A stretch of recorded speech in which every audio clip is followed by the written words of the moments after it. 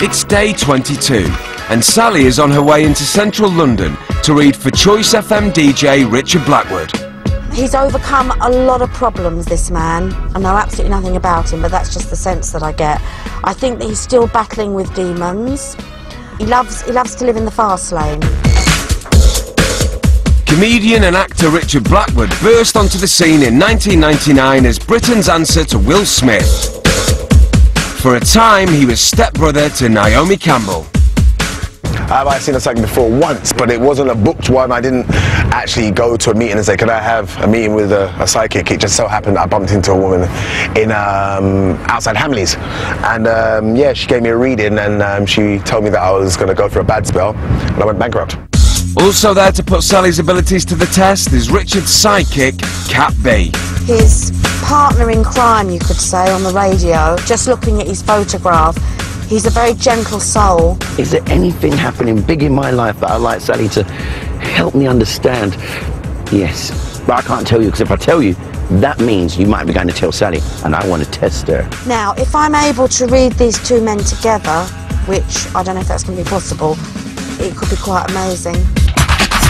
You are one of the kindest fellas I've met in a long time.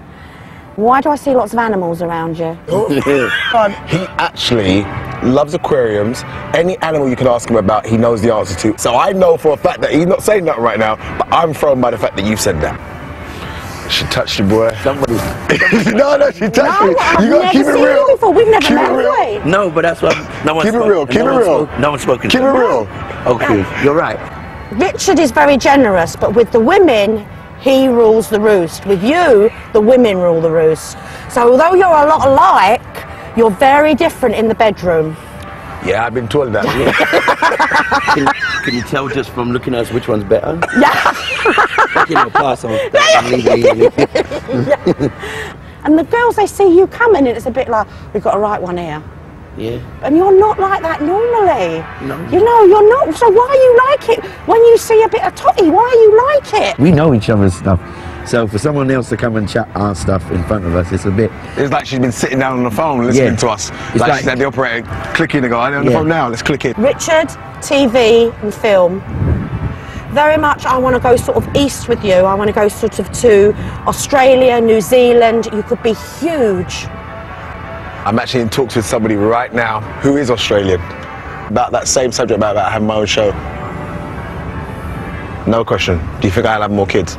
Yeah. I think you'll have twin daughters. I can see a little boy. Yeah, I've got my little boy now, he's 5 years old. And I can see two little girls, but they'll be identical. But not necessarily with the girl you're with at the moment, Richard. Okay. Because you're like, it's almost like, well, I imagine a pancake and it's like, which one is it going to be? You know, you're that. Because, you know, let's face it, look at you, you're a walking Adonis. Thank you. And I can see somebody who is possibly of mixed race, beautiful, beautiful looking, and she could be a singer. I've got to leave. Now you, I see Richard, you see, driving down Pall Mall, spotting like the BMW shop, or even like, you know, the beautiful showrooms, all the lovely cars, and it's like, got to do a divert here. I see Kat looking in a magazine and thinking, where can I find an organic butcher? So do you know what I mean? It's like, that's what I'm trying to say. She is touching some nerves up in here. They're both really lovely guys, but he's an amazing cook.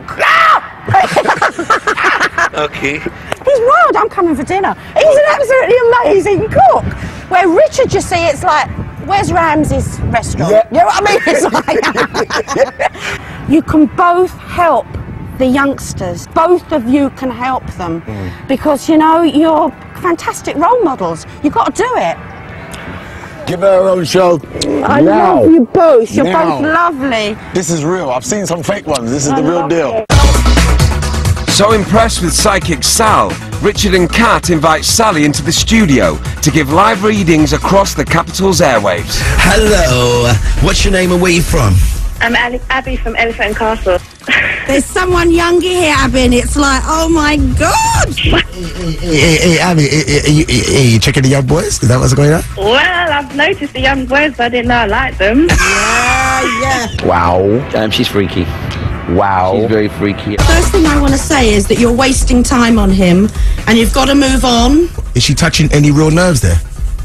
Okay, then she's touching the nerve. Ah, thank you. That's what I wanted to hear. Home run, slam dunk. She's like, you know, I don't know, she's bigger than the World Wide Web. She knows stuff that only we would know. MySpace. Yeah, she's bigger than that. I think. Yeah.